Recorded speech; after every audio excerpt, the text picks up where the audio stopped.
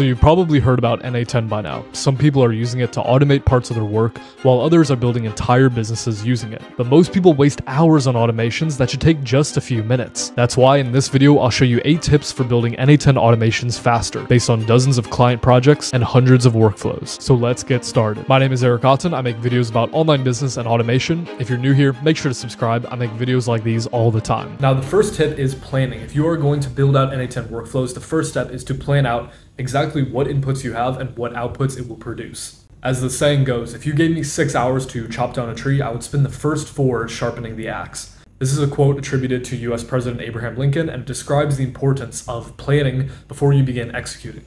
So when you get your client requirements, figure out what data sources you have, what operations you will need to perform, and then what output should happen. Should it be sending a message? Should it be posting to a database? What will your workflow end up actually producing, and then work backwards from there.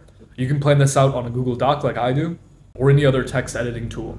Now, the next tip we have is actually inside of n8n and has to do with keyboard shortcuts. So you're probably aware of Command or Control S, which is to save your workflow, Command or Control Z, which is to undo, and Command or Control Shift Z, which is to redo what you just undid. But there are a few more shortcuts that can drastically improve the speed at which you develop your workflows. For example, we have Tab, which is to add a new node. Once you have your node added, you can click Tab again to add a new node, type in which node you want to select, use the arrow keys to choose from the list of available options, click Enter, and then when you click Escape, you have the node automatically added to your workflow.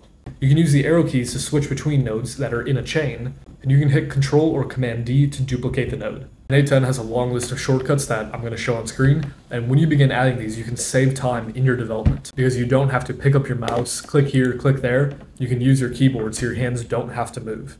Our next tip has to do with the HTTP node. So anytime that you're going to make an API request using n8n, you're going to use the HTTP node. And what a lot of people do is they select their method, get, post, they add the URL, they add their query parameters, they add the body, they type all this out manually. But there is a button on here called import curl, which allows you to import a curl command, and all of these values are automatically populated.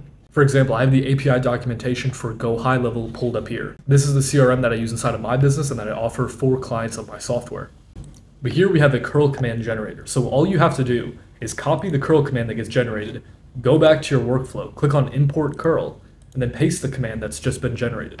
After that, all of these fields will be automatically populated so you can begin editing them. And this also works even if you're using an unofficial API. So let's take the school website.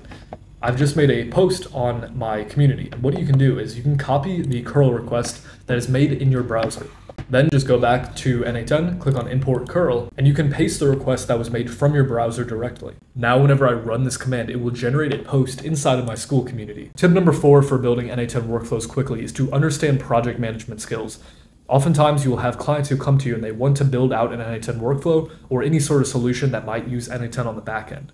And they come to you with a grand vision of what they want to achieve. Typically when this happens, they don't understand the technical terms behind what they're asking for, they just want the solution. And so your job whenever you adopt the project manager role is to be able to turn their ideas in non-technical terminology into technical terms that you can understand and then develop.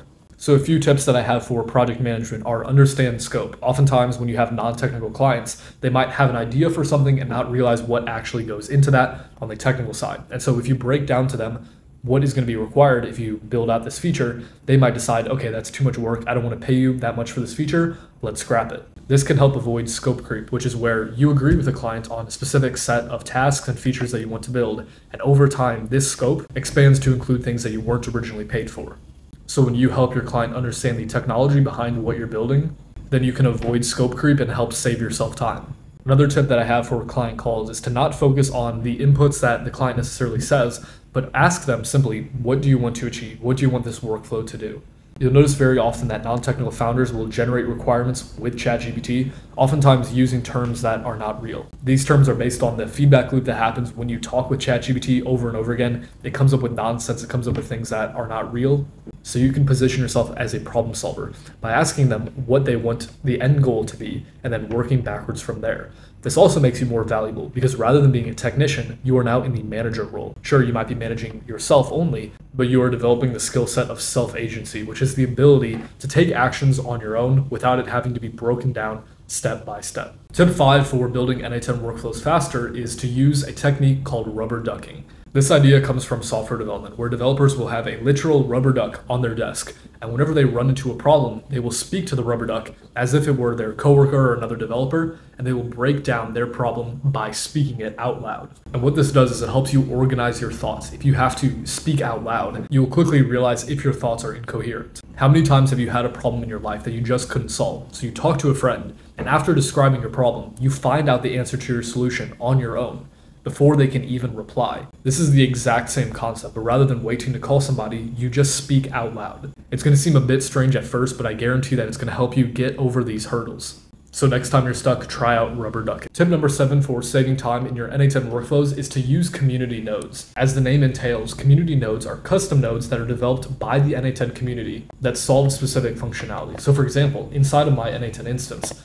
I have the n8n Notion Markdown node, which converts Markdown text into Notion blocks. So next time there's a feature that you wish was added to n8n, check the community nodes to see if someone has already developed it. And tip number 8 for building better workflows in less time is to use the code nodes inside of n8n anytime that you're doing data manipulation. So let's say we have an array. So we have an array of 4 different names, and if we wanted to extract the last name from each of these people without using the code node, this is what it would look like. We would first split out the names into a list of items. Next, we would use the set node. We would set the name to the value that we received, and then we would split it, and then we would select the second item to get the last name. And then we'll have to aggregate these nodes back together. And now we have a list of all of the last names. Now this process took 3 different nodes, but what we can do instead is use a single code node. We simply define the array, then we can use JavaScript to match each of these names to the last name. And there we go, we have a list of last names. And this only took 1 node, which makes it a lot easier to maintain, especially considering that this would have created multiple items and then aggregated the items back together into an array. And as you guys have probably noticed, when you split out items inside of n8n, it can get pretty confusing, so it helps to have a single item that is passed between these nodes. And if you're not a developer, you can actually use ChatGPT to write the JavaScript code for you. I've developed a custom GPT that is designed specifically for the n8n code node, where you can tell it the input that you have and what you want to do, and it will write the code to do exactly that. So I told this GPT I have an array of names and I want to extract the last names, and it will write the code to do exactly that, formatted in the way that n8n expects. So we can go back to the code that I just wrote, replace it, and it performs the exact same operation and we get the exact same output. I'll put the link to this custom GPT inside of my free school community, which you can join using the link down below, along with tons of other guides. So guys, that is it for my 8 tips for building n8n workflows faster. If you're new to this channel and you want to see more content like this, make sure to subscribe, and I'll see you guys in the next one.